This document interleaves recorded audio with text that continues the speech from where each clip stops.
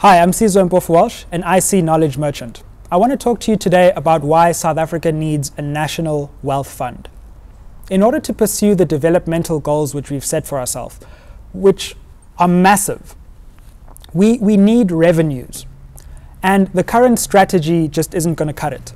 We can't keep squeezing the last cent out of the very people who we claim to be trying to uplift through VAT increases and price hikes. We need an ambitious and a fresh new plan to get more revenue so that we can pursue the goals that we all agree are important to take our country forward. And my view is we need a national wealth fund to do that. A national wealth fund is kind of like a sovereign wealth fund, but different. A sovereign wealth fund takes a state stake in an economic sector, usually in resources, and invests the profit that it generates from that stake on the global markets. It then takes the returns that the global market gives it and plows it back into the economy, into the state coffers, which can be used for things like education, healthcare, and service delivery. A national wealth fund is kind of similar, but it's a much bigger idea. A national wealth fund takes all the assets under the control of a single government and consolidates them in one central fund.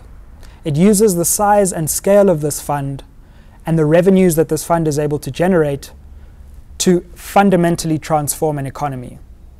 Let's get a sense of the scale of what this could be. If you just take the South African government's property portfolio, think of all the properties that government owns, right from national all the way down to municipal level. According to two Scandinavian economists, on average, if governments could just get a 1% return on only their property portfolios, that would be the equivalent of a 4% tax increase. Remember, these are assets that the state already owns. All the government is doing is just using them better and actually gaining more revenues that it can use for developmental goals. But there are other kinds of assets, like state-owned companies, like government-owned land, and like government-owned funds.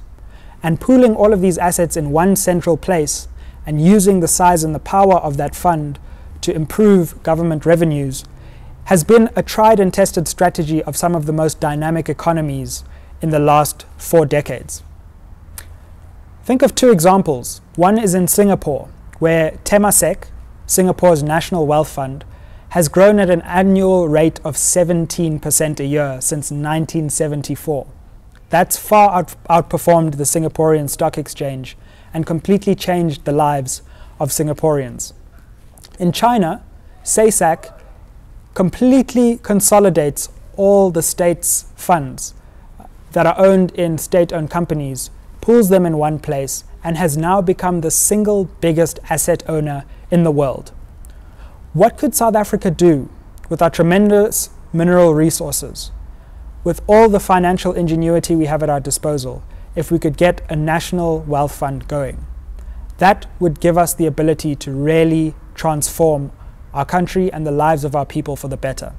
And it's for that reason that I think we need to start embarking on fresh ideas, thinking of new ways that we can get the revenues we need in order to pursue the goals we need to pursue. If you're interested in this idea in more depth, check out chapter 4 of my book, Democracy and Delusion, where I spell out the idea in a lot more detail. Thanks.